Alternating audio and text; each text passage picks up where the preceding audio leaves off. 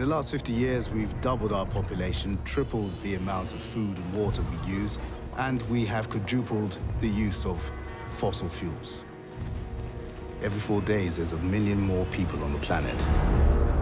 How is the world going to cope with this explosion in population? The UN predicts that by the end of the decade, we will have a population of 10 billion. I am a firm believer that climate change is real, that it is impacted by human behavior. The government has declared most of South America a disaster zone. Extreme drought and massive dust storms have shut down the Earth's entire agricultural system. Too many people, not enough food.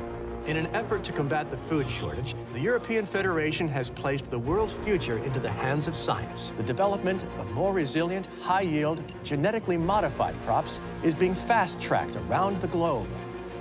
Shelves once empty are now fully stocked.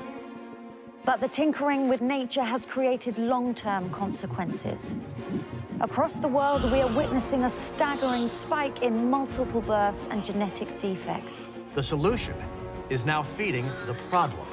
It is the biggest crisis in human history. Political activist and renowned conservation biologist Dr. Nicolette Kamen has prompted the Federation to institute a one-child-per-family policy called the Child Allocation Act.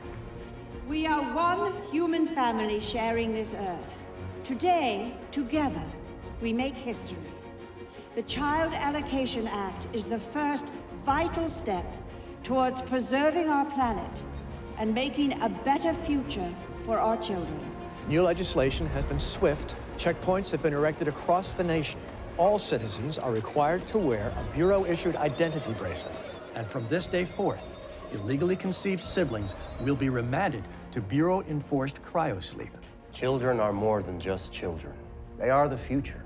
With cryosleep, we'll make sure your child rests peacefully, humanely, free from hunger, safe from harm, while we work to build a better, brighter future. Cryosleep.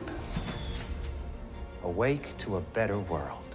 I know there's maybe a lot of resistance, but with a one-child policy, it may give us some time.